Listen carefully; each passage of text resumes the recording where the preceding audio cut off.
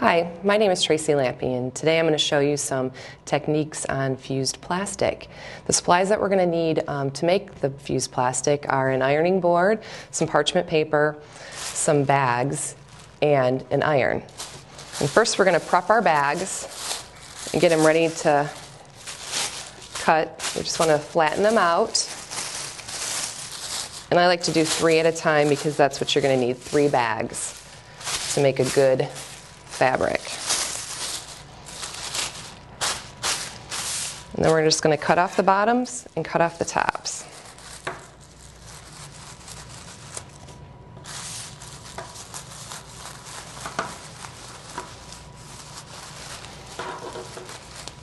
Now with your scraps, we can make a future project, or you can recycle them, but don't throw them away. And then we're going to just layer the 3 bags on top of each other. You want to keep the ink, if they're on the bag, on the inside, because they will transfer. And then we're going to sandwich them between parchment paper. I like to use parchment paper because it doesn't fuse to the bags. And then your iron setting, I like to start at wool, and I use a vintage iron because there's no steam holes in it and it's just metal.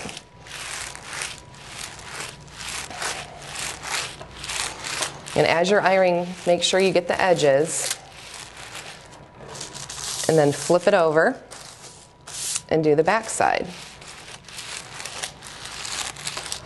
And before you check to see if it's fused, you want it to let it cool down a little bit, or else it'll pull apart and give you ripples. It's working fabulously.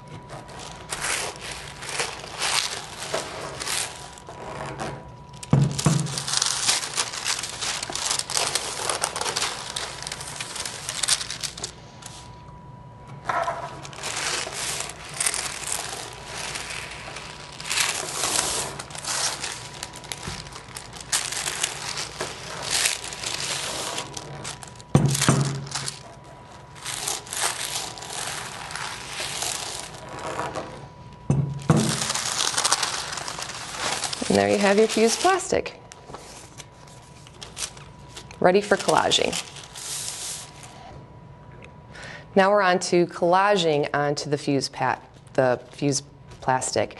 Now we've already have that. I like to use chip bags and candy wrappers. They tend to fuse well on the fused plastic. So we're going to make a sun, a tree, and some flowers. And I'll start off with the sun. And you just cut out your shapes. They don't have to be perfect, or, you know, whatever collage you would like to do.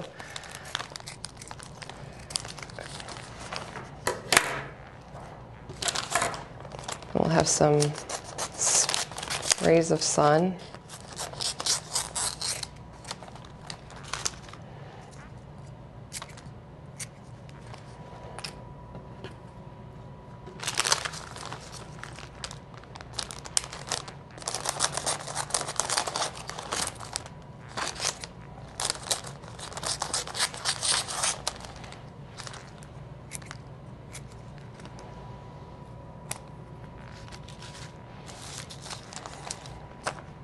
And then we'll make a tree trunk out of some brown packaging.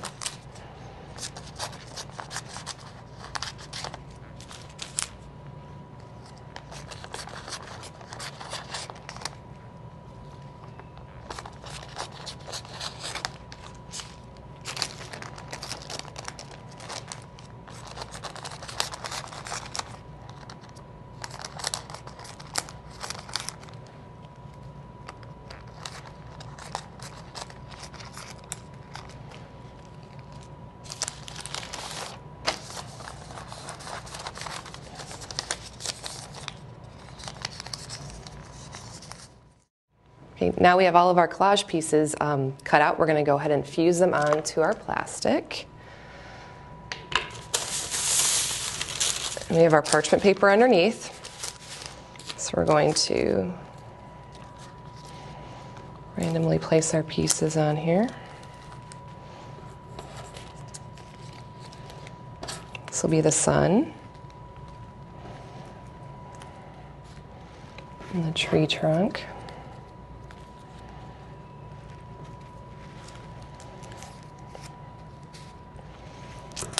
And the tree.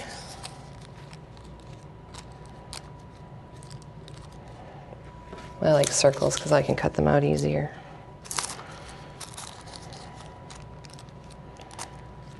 And then we're going to put some flowers. And if your plastic curls up, you can just kind of push it down before you iron it. Because some of these, or you can try to straighten it out, but they don't like to be straightened.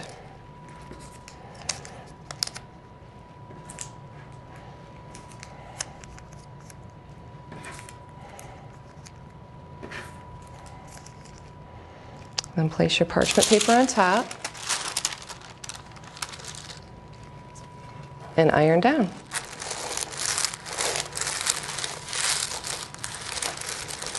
You don't have to iron the back with this because you've already fused the main piece.